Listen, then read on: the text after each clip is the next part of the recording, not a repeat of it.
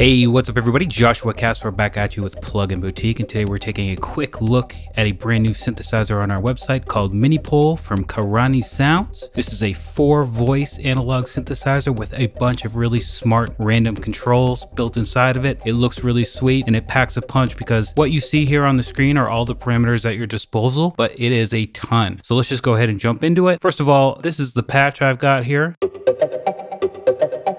I really dig it. Now, as I said, this is a 4-voice analog style synthesizer. These are the 4 voices right here. You see we got A, B, C, and D. And these are actually the waveforms up here at the top. If I click right here and drag down, I'll be able to change those.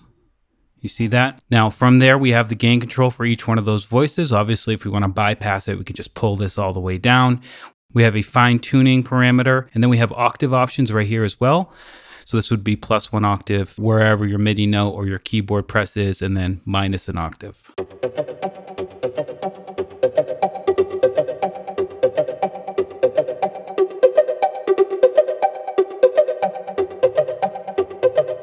And then we have our panning controls, pretty straightforward there. However, there are a noise and a sub oscillator inside of Minipol as well. So we can easily bypass those or turn those on or off with these buttons. And this is gonna come in key later, especially when we jump into the effects and the randomization controls down here at the bottom. Because when you use the randomization controls, it won't turn things on or off. In fact, let's just jump into it. It's really cool that you can randomize certain aspects of Minipol one at a time, or you can do it all. If you press right here, everything is going to get randomized.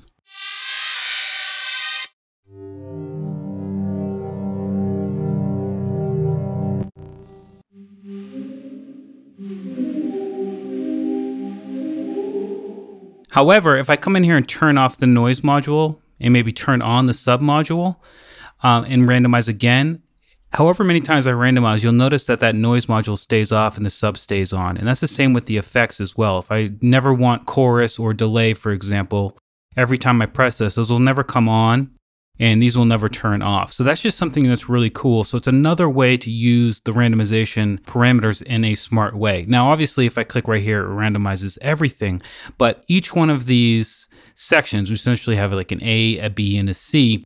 So our A would be our main noise generators or our oscillators, and then we have filtering controls. This is the amp envelope here at the top, and then we have the filter envelope over here where we can choose the filter type, frequency amount, and so on. And then we have 2 LFOs to choose from, and then we have 5 different effects. But if, for example, I press this right here, it's just going to change the shape of the oscillators. So let me come in and actually come into the factory presets. Let's just choose this one for now. And if I press right here,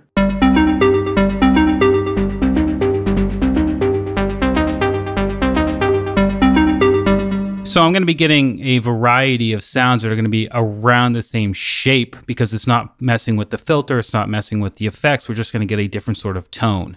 Now, I can also do that with the gain, which is just, again, going to further transform the sound.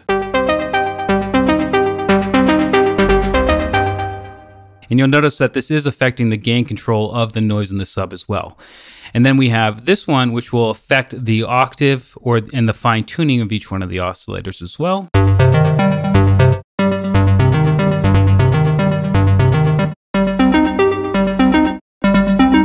It is also affecting the pan. And then we have, essentially, let's just tweak out everything just in this one section.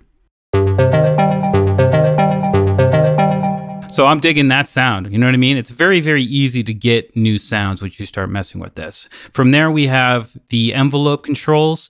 I tend to stay away from this one since I've been using Minipol, because if I'm working with a pluck, for example, and I mess with this, you'll see that it's automatically gonna push up the attack quite often, which is totally gonna change the vibe of what I'm going for. But that's just another really cool thing. You know, a lot of plugins have just you randomize everything controls, but having these randomized different parts of different sections is a smarter way to do it, because if I'm working with a pluck, I really don't want to ever go outside of a pluck, especially if I'm in the context of a track and not just looking for a random sound to get some inspiration.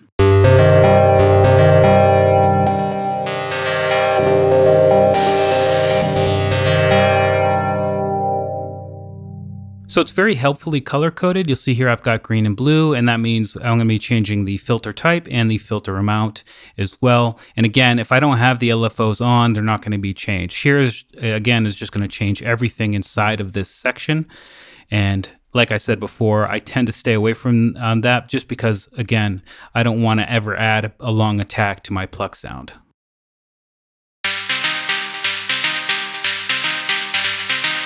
And then it's the same thing over here with these effects. We got a filter, a delay, a chorus, a tone, or essentially a 3-band EQ. And then we have some really great sounding impulse responses for the reverb over here.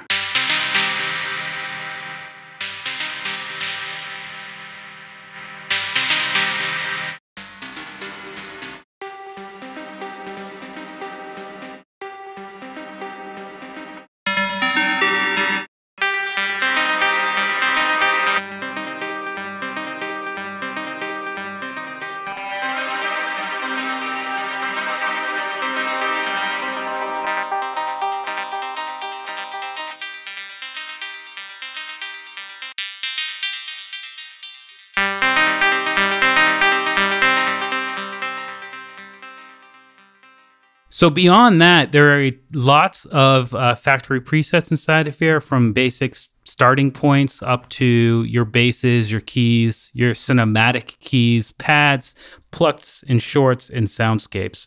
Overall, I would say it's a really, really interesting plugin with a cool approach to getting inspiration.